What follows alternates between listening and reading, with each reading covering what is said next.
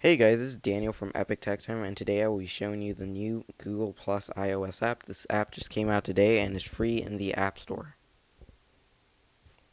Let's start out by pressing on the Google Plus icon. Then you get a nice simple interface with 5 icons, which are Stream, Photos, Circles, Huddle, and Profile. Let's start out with Stream. So the first thing you get is the Circle stream. Then you get Nearby, which wasn't working for me. Then you get your incoming stream, and that's pretty much it for stream. Then there's Huddle, which is basically IM or chat. As you can see, I was trying to chat with Dark Gadgets, but he wasn't answering. Then there's Photos, where you can see pictures posted from your circles. And there's TLD today. And as you can see, I haven't posted any pictures of me yet.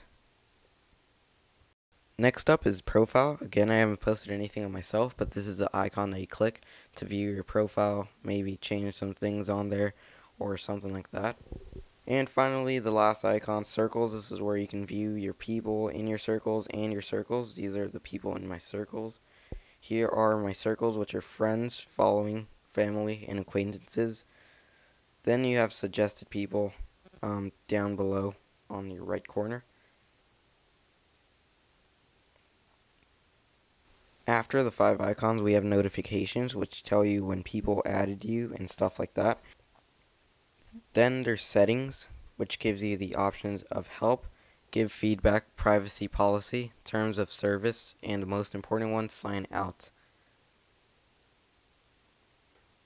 So that is it for the Google Plus app. It is still a bit glitchy, but I'm sure they will fix it in the future. Please go ahead and check it out in the App Store. It is available now for free.